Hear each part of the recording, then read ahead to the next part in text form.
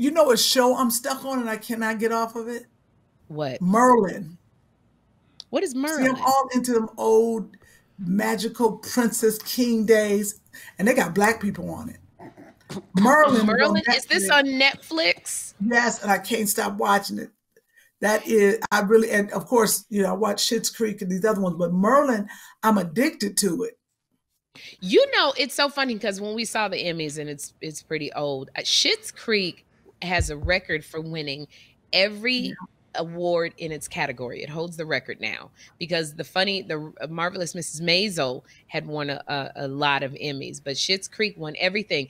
And the thing that inspired me is because I think everybody has to sit here and figure out during this pandemic, what is it that you're supposed to be doing?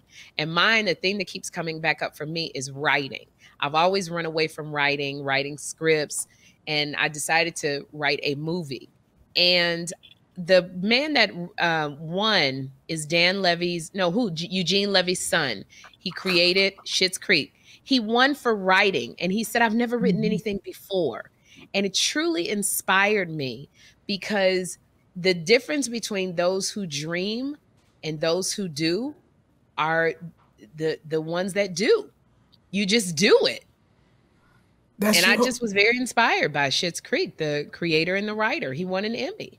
He gave you some. Okay, I'm glad you were excited. Look at you dropping a little nugget for the day. I mean, because that really is. You know people in your life that are always like, I wish I could, or I want to do this, or I want to do that, but they've never done it, which makes them only dreams, and you're sleeping on your dreams. But if you just set about and do, and it's very hard, but I've been reading books on writing because I always thought I was not smart enough to write, and I wasn't, I didn't go to college, so I don't have the words. I wasn't prolific enough, to put the words on the paper. And I go, well, Sherri, just do it. You have the funny stories in your head, and you're very imaginative and creative, so just write that. So I've just been really getting inspired by people who are stepping out and taking risks. And that's what I want to do. Step out and take risks.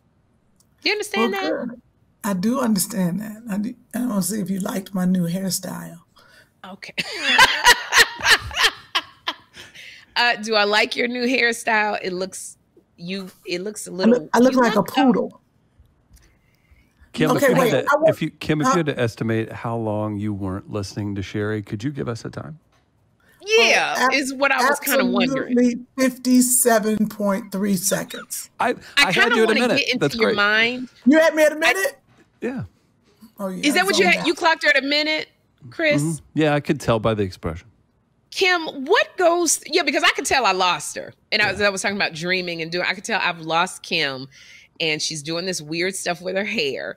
And then as soon as I said, those who dream, she was like, I just was wondering if you like my hair.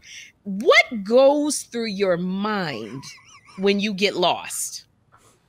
Oh, a lot of different things.